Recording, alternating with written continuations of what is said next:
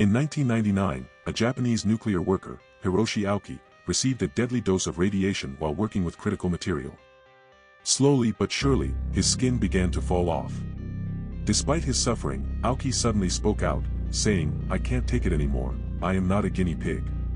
His words were a shock to the medical team in charge of his treatment, leaving them to question whether it was time to shift the focus from cure to palliative care.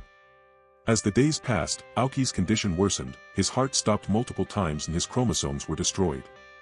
With each passing day, it became clearer that there was no hope for recovery. But on the 59th day, the medical team made a shocking decision to resuscitate him for 49 minutes.